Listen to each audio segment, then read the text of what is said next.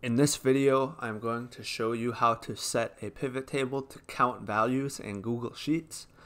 So when you use pivot tables to summarize data, most often by default it's going to be set up to sum values, but you can change this summarize by setting in the pivot table editor pretty easily to set it to a count if you want to count values instead of returning a sum.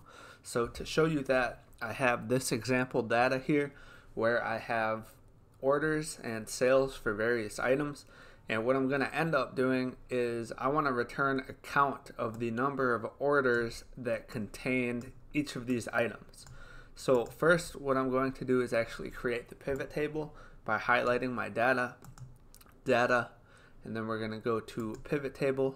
I'm going to have it created on a new sheet and select create, and then what I'm going to do is start filling it out. So I'm going to add item, and then I'm going to add sales because what I want to view is the sales.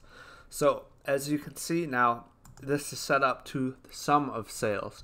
I don't really want sum, I want count. So there's a couple ways we can actually get the count of each item. So we can change it in the summarize by setting here. This might be the best method depending on what kind of data you're looking at. So you have all of these options here. You have sum, count A, count unique, average, max, min, median, product, standard deviation, and a few others at the bottom. So if you just want to return a count, you can either do count A or count depending on your data. I will just return count.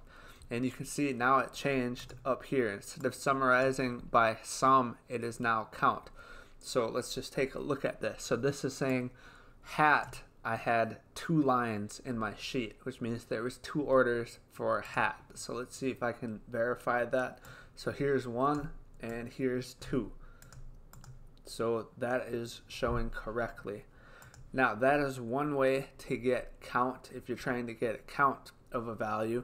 The other way is that the row that you set up, so I set up this row with item, you can also in values use that same column, and usually it'll be default set up to either count or count A. So you can see this basically did the same thing. I now have my item in row and my value is also item, so it returns a count. So that is another way to get count in your pivot table depending on what kind of data you are looking up. And again, you have a lot of other options for the different kinds of data you can summarize by. So this is where the setting is in the pivot table.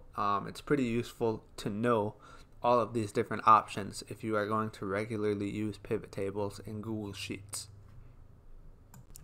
Thank you for watching the video. If you haven't already, make sure to hit the subscribe button. If you have any questions or content suggestions, just let me know in the comments and I'll try my best to answer everyone.